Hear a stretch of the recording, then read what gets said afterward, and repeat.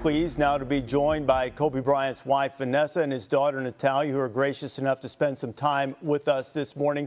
Vanessa, what does Kobe's election into the Hall of Fame mean to you and your daughters?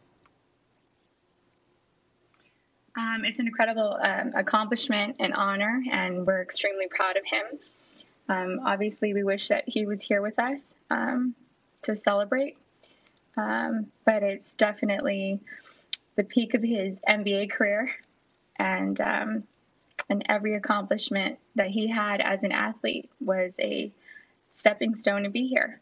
So we're incredibly proud of him, and there's some solace in knowing that he was probably going to be a part of the 2020 Hall of Fame class. Vanessa and Natalia, we continue to keep you in our thoughts and prayers, and we marvel on Kobe's election into the Hall of Fame. Thank you for being with us. Thank you. Thank you. I can feel and see that they are still distraught about them passing.